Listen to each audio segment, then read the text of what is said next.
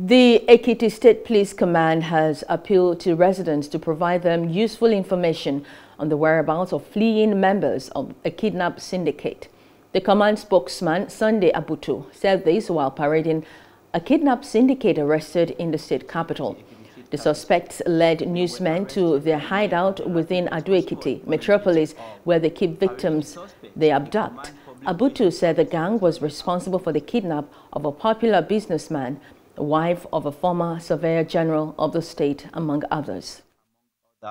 During interrogation, the suspect confessed to be responsible for the kidnapping of one Olowo Bolaji in Ekiti, Ekiti on the 29th of January 2020.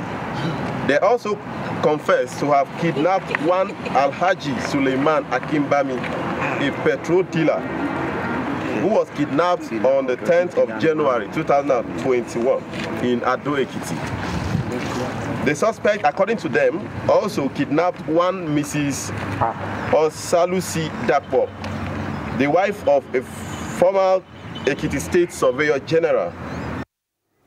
The kidnapped Kingpin Olubumi Obafon confessed to the crime and also led policemen to his den, a building located in the heart of Ado Ekiti, which he claimed belonged to his late father.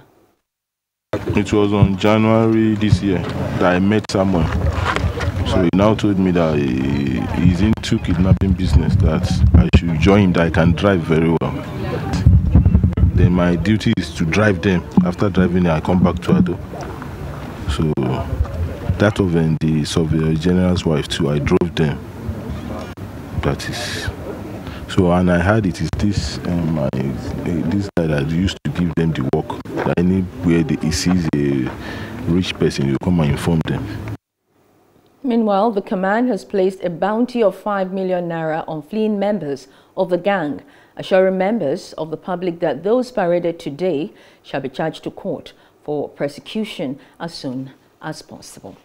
Hello, hope you enjoyed the news. Please do subscribe to our YouTube channel and don't forget to hit the notification button so you get notified about fresh news updates.